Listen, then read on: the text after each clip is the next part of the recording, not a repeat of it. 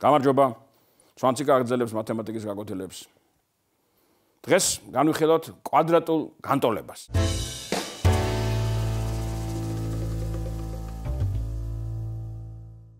დავწეროთ ჩვენი კვადრატული ფუნქცია, რომელზეც უკვე არაერთხელ ვისაუბრეთ. ზოგადად როგორ მოიცემა კვადრატული ფუნქცია, რომ ის არის x-ის ფუნქცია y-ი, x კვადრატის კოეფიციენტია a, ამის x-ის b და თავისუფალი წევრი c, ან პირველი, მეორე, მესამე.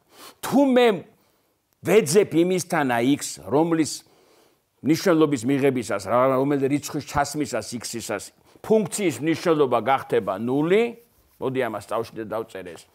მივიღე მე უკვე კვადრატული განტოლება, მაქვს ტოლობა, რომელიც შეიცავს ცვლაც, ამას მე დავარქვი უკვე მე განტოლება და განტოლების ამოხსნა ნიშნავს ვიპოვოთ მისი ყველა ფესვი, ან ვანახოთ რომ მას ფესვი არ აქვს. აი კვადრატული განტოლება ზოგადად დავწეროთ ერთი კონკრეტული კვადრატული განტოლება x კვადრატს მინუს 5x პლუს 6 უდრის 0-ს.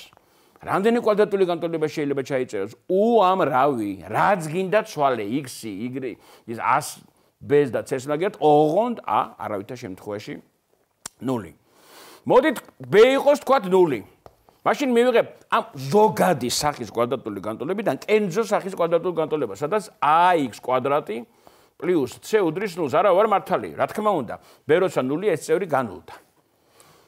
ამ შემთხვევაში როგორ ამოხსნა კვადრატული განტოლება? ax კვადრატი უდრის მინუს c-ს. ეხლა ნუ დაიბნევით. x კვადრატი რო ყოველთვის არა უარყოფითია, აქაც ყურადღება. ამბობთ ხოლმე დადებითი, არა, 0 ნუ გავიწყდება, არა უარყოფითია. x კვადრატი უდრის, ხედავთ როგორ დეტალურად ვაკეთებთ. მინუს c შეფარდებული 100-თან. ახლა ცხადია. c-ს და სხვადასხვა ნიშნები უნდა ქონდეს. ან c უნდა იყოს 0 და a 0-ის არატოლი. სხვანაირ შემთხვევაში x კვადრატს ამონახსნი არ ექნება. გასაგები ეს არის კერძო შემთხვევაში კვადრატული განტოლებისა, როცა b ვანახე რომ არის 0. აბა მოდი ვნახოთ, აი ამოხსნა იქნება ეს. აი ამ შემთხვევაში აბა რა იქნებოდა? კონკრეტული მაგალითები ძალიან კარგად მეხმარება ხშირ შემთხვევაში განტოლების ამოსახსნელად. კონკრეტულზე რომ დავინახავ, შემდეგ კიდე მეორე კონკრეტულად დავინახავ, მე იმის აბსტრაგირება და ზოგადად ჩამოყალიბება იმის შემიძლია, იმიტომ რომ რა თქმა უნდა, როცა მე რაღაცა ფორმულას ვამბობ, ეს ფორმულა არის ზოგადის მომცველი, მაგრამ ხანდახან ბუნდოვანია.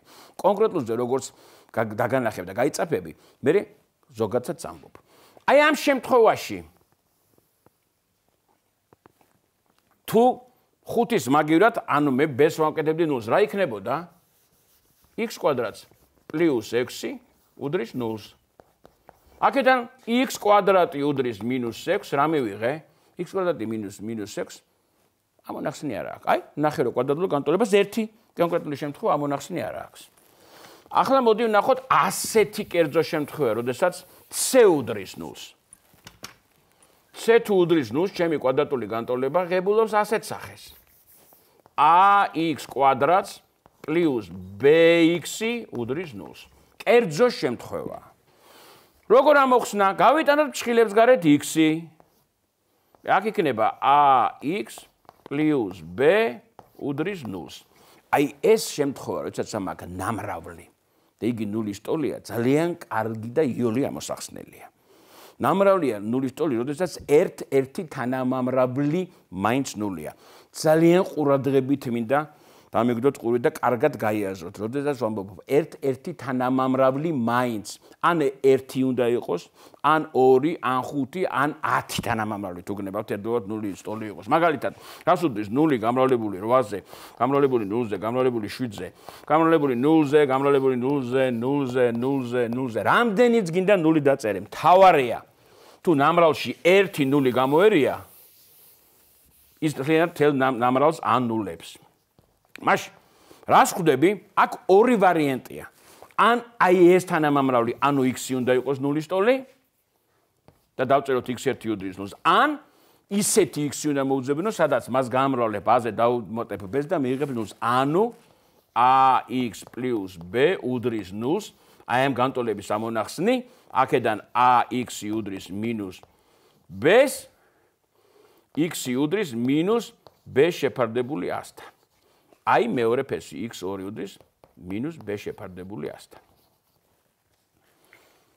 კერძო შემთხვევები განვიხილე, მაგრამ მე ვამბობ, რომ ზოგადად ეს არის კვადრატული განტოლება. ახლა მე უნდა ვნახო ზოგადად როგორ უნდა გამოვთვალო, გამოვიყვანო ის ფორმულა კვადრატული განტოლება. გაგახსენებთ, რომ ეს გამოსახულება თავისთავად თუ მე წავშლი და უდრის 0-ს, მე ადრე ვახსენე სამი რამე ჩაგიწერეთ, y უდრის ax კვადრატ პლუს bx პლუს c, რომელიც არის ფუნქცია. ჩაგიწერეთ ax კვადრატ პლუს bx პლუს c უდრის 0-ს კვადრატული განტოლება და უბრალოდ ჩავწერე ყველაფრის გარეშე კვადრატული სამწევრი. წინა გაკვეთილზე ჩვენ ვანახეთ, რომ ეს კვადრატული სამწევრი იშლება a გამრავლებული x პლუს b შეფარდებული 200-თან კვადრატში მინუს b კვადრატს მინუს 4ac შეფარდებული 200-თან. აი ეს კვადრატული სამწევრი იშლება ასე. მე მინდა ვიპოვნო ის x-ი, როდესაც ის უდრის 0-ს. ანუ აი a გამრავლებული x პლუს b შეფარდებული 200-თან კვადრატში მინუს b კვადრატს მინუს 4ac შეფარდებული 400-თან, რატო წერობს 400-თან. ანუ აი ეს გამოსახულება უდრის 0-ს. დამთავრდა.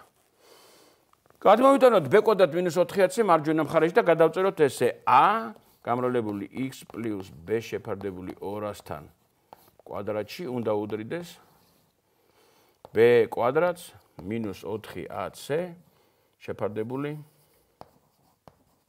400-თან. გავყოთ ორივე მხარე a-ზე. გამომივა x პლუს b შეფარდებული 100-თან. მივიღებ კვადრატში უდრის b კვადრატს მინუს 4ac შეფარდებული 4a კვადრატთან. გავყოთ a-ზე, ეს გაიყო და ეს გამოსახულება რომ გავყო a-ზე, უნდა გავამრავლო ერთი შეფარდებული, მივიღე ეს. x პლუს b კვადრატი უდრის ამას. მაშ x პლუს b შეფარდებული 2-თან უდრის პლუს მინუს კვადრატული ფესვი b კვადრატს მინუს 4ac შეფარდებული 4a კვადრატთან. კვადრატული ფესი, ამ რიცხვის კვადრატი რო ეს არის, მაშ ეს რიცხვი არის. აქედან არავითარ შემთხვევაში არითმეტიკული, მე განტოლებას ახსნი. განტოლებას ხსნი, მაშ უნდა იყოს ფესი ალგებრული, დადებითიც და უარყოფითიც. მაშ გავაგრძელებ აი აქეთ თუნებას მოვცემთ x-ი უდრის b გადავიტანოთ იქით მინუს b შეფარდებული x პლუს b შეფარდებული კოცრავთ 200-თან b შეფარდებული 200-თან პლუს მინუს კვადრატული ფესი b კვადრატს მინუს 4ac შეფარდებული 200-თან.